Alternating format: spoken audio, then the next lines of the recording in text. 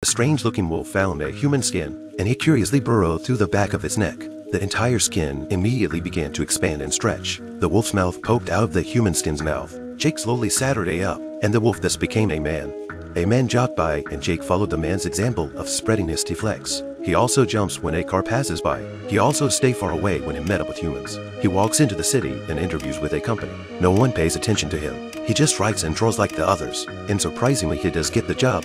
He quickly relies on the job for a big house. At a dinner party with the original owner's family, he doesn't like to eat the cooked meat on the table. But when Jake sees a puppy in someone else's arms, he is about to lose control of his desire to eat. He goes to a pet store and sees a cute kitten and takes it to the garage to satisfy his appetite while no one is around. He closes the door behind him and takes the kitten out of its cage.